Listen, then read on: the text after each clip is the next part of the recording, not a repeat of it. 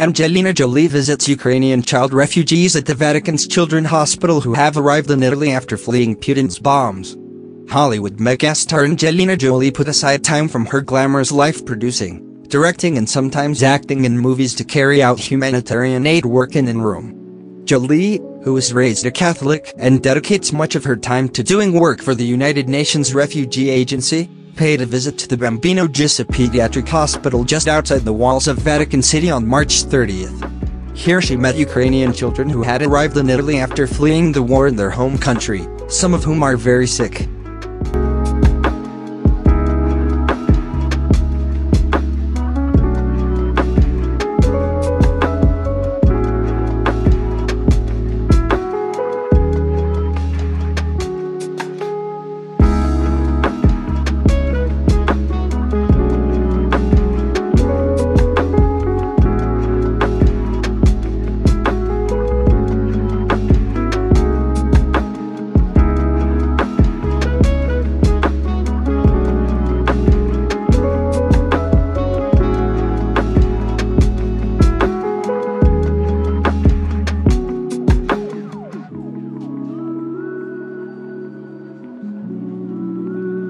The children had been forced to flee their homes and country when Vladimir Putin launched a full-scale Russian invasion of Ukraine on February 24.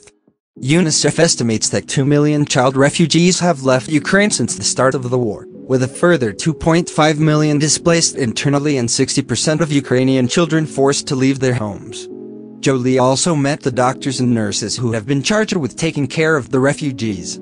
The star of the recent Marvel movie Eternals received a Jean Hersholt Humanitarian Award for her humanitarian work in 2013 and has been a special envoy for the United Nations High Commissioner for Refugees since 2012, undertaking dozens of trips to visit camps with refugees from countries such as Yemen, Burkina Faso, Venezuela and many more.